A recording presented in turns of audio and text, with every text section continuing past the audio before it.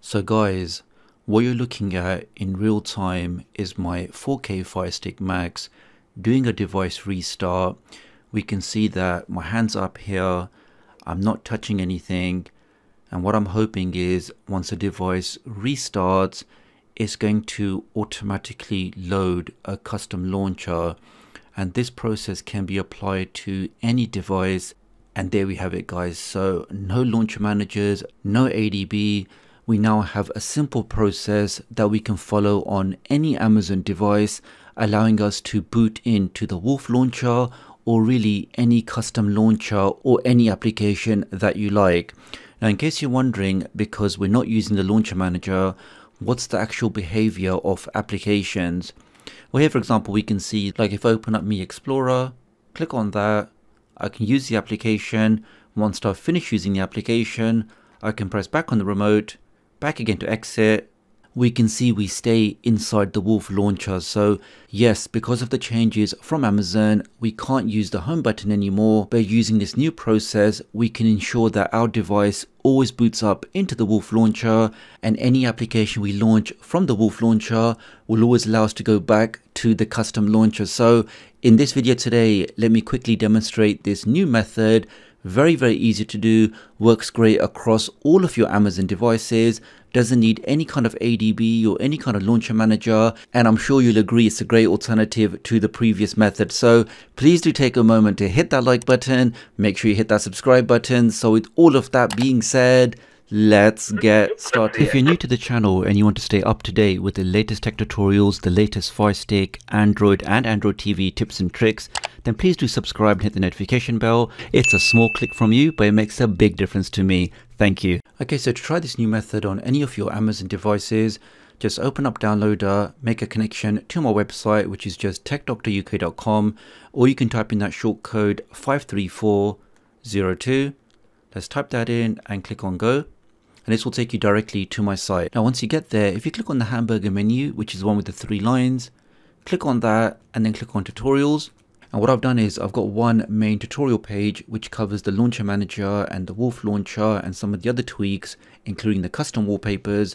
All of that is on a single page, and I've added this new application to it. So if you scroll down from the top, this one here, so launcher manager for Fire OS 6 and Android TV devices. I might actually move that to the top of the list when this video goes out, but that's the page you want to open. Let's click on that, scroll down, and we can see under the software, we have the launcher managers for the different devices, but in this example, we're going to use this new application called Launch on Boot. So let's click on that. I can scroll down and click on this green download button, and this will download the application directly onto my device. I already have the Wolf launcher installed. I can click on install. That's now all done. I can now press the home key, and here is the new application. And as I mentioned before, you don't need to use this application to go into the Wolf launcher. You really can choose any application that you like. So some of you may be using the K application as a home media center. Well, you can use this application to always boot into that custom media center. Similarly, if you're using another launcher like the leanback launcher, again, you can use this application to always boot directly into that custom launcher. Let's open that up. The application has a very minimal basic interface, has a quick intro telling you how to use the application. We can press right on the remote, press right again, click on get started. Let's get started. And here we are guys, we just have 3 individual toggles. So first thing we want to do is go to enabled. Let's click on that. We've now turned that on, and we now want to select an application, which is telling you which application do you want to boot when your device first turns on. And you can see in the last option, we can even get this to start the application when your device wakes up from sleep. So I'm going to go to select app. This will now do a scan of your device and show you all of the applications on here. So you can see guys, I could set any of these applications to launch. Here we have the Wolf launcher, but for example, I could use any of these other applications. But for this demonstration, let's just select the Wolf launcher. Let's click on that.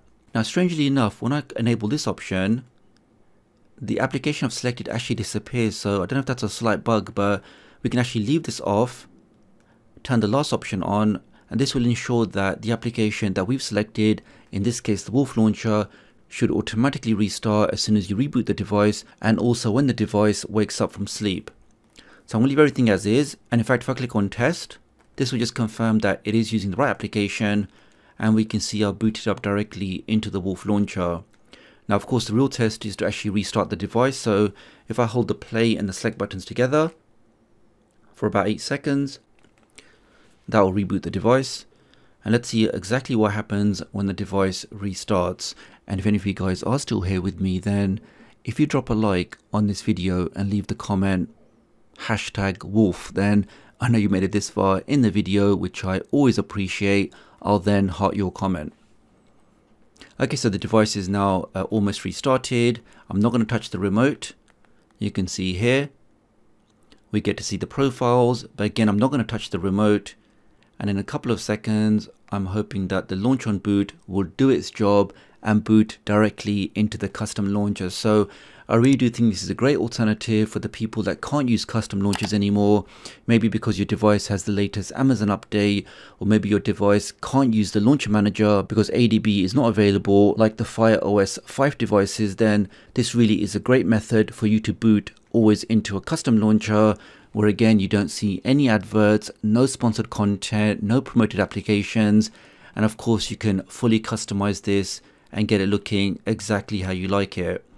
Now as I mentioned before, the way that we can ensure that we don't go back to the stock launcher is when you're finished using an application, always use the back button to exit out the application. So here for example we can see I'm using Downloader.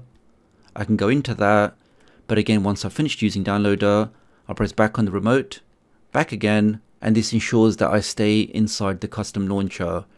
For example, I'm using the HeroGo application, click on that, I can see the content in here, and again when I want to exit, press back on the remote, click on close, and we stay inside the custom launcher. Now unfortunately that's not going to work for every single application.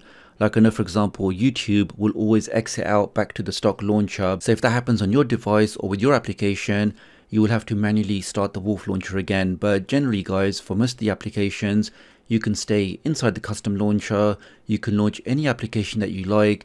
And again, using this custom launcher will ensure that you won't see any adverts, no sponsored content, and none of that Amazon below. So that's all for this video guys. Many thanks for watching. I know lots of you are looking for another method on how you can keep using a custom launcher, especially since the latest update from Amazon broke the launcher manager. So I do think this is worthwhile checking out.